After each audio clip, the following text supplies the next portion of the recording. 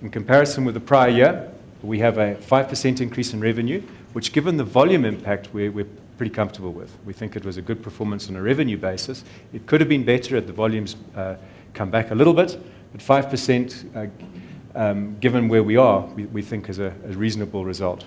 If you look at our cost inflation is around 8.5%. So that's the impact. The 5% is the impact of volume erosion.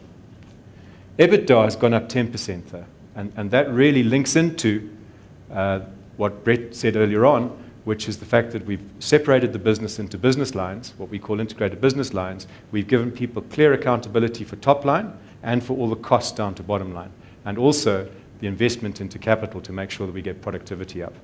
And that's actually created a step change in the business from a perspective, not of the volume, unfortunately, but in terms of the productivity and the cost base. And that's driven the 10% increase in Ebitda. Going down the line, 18% increase in earnings per share. A little bit of that fact is that this year we required no impairments, and there was 31 million rand of impairments last year, but still a good growth in earnings per share, and that differential is reflected in the headline earnings per share.